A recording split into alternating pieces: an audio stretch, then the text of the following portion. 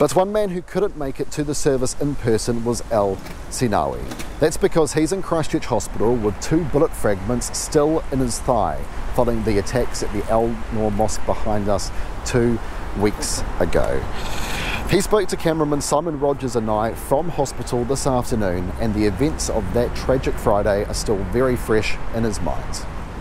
At 1:45 is just we heard shootings, but we thought that it's not shooting, it's just a fireworks or something like that, because actually we're not expecting even our dreams things will happen in Christchurch, such like what happened.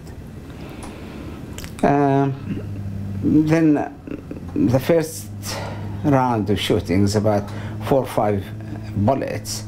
Then we heard another, it's a machine gun, around 5 or 6 bullets, and I saw some smoke coming from the corridor towards the main room, prayer main room.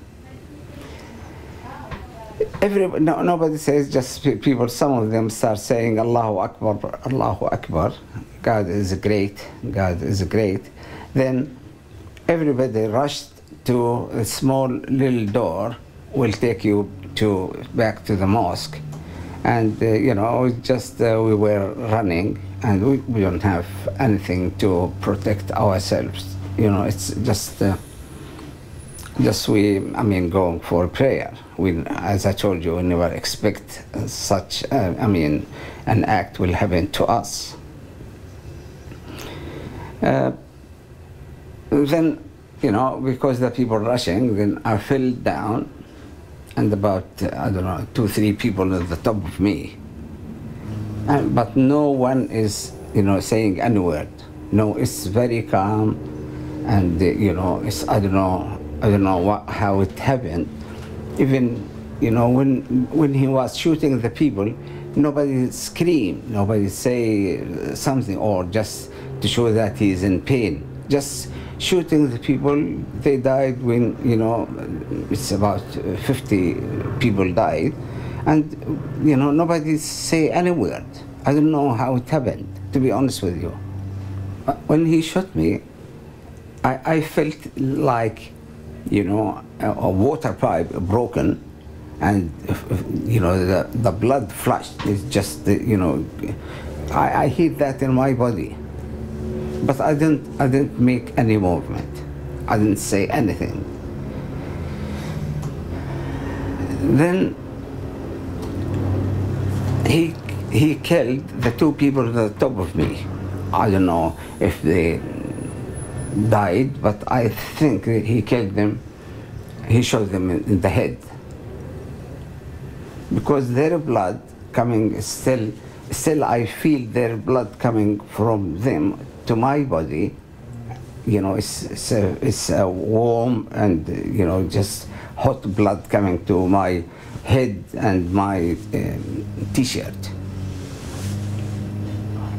He left us for a while, and he went back shooting somewhere in the mosque. I think he saw another group. He started shooting them. He came back maybe 30 seconds, 40 seconds. It's a very long time, but I can tell it was only about 30, 40 seconds. He shot about 2 or 3 people maybe, and he shot me with another bullet. It was the last bullet he shot in the mosque. Fortunately, they came and took me, but it's very harmful when they put me on that thing. It's because actually it's the bone is cracked from the top of the hip up to the knee. They call it butterfly crack. Is that causing you a lot of pain now? Yeah, that's why. The pain is actually caused by not by maybe the crack or in the bones. It's from the vein, from nerve. My nerve is 2/3 cut. When I came in here, they took me to the operation theater, and I took them 3 or 4 hours to stretch the one and to fix. They put platinum rod in here, two bolts in the hip joint ball in here.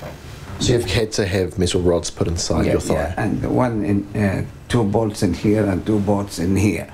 It's about 30 centimeters rod or something.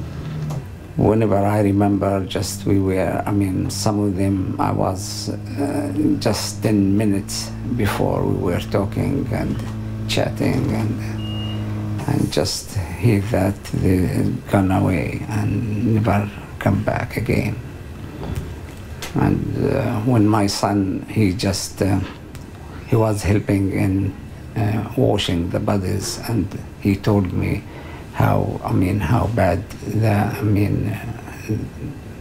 injuries for the people who got killed. It's make me very sad. Today you watched a little bit of the Remembrance Service. Yeah.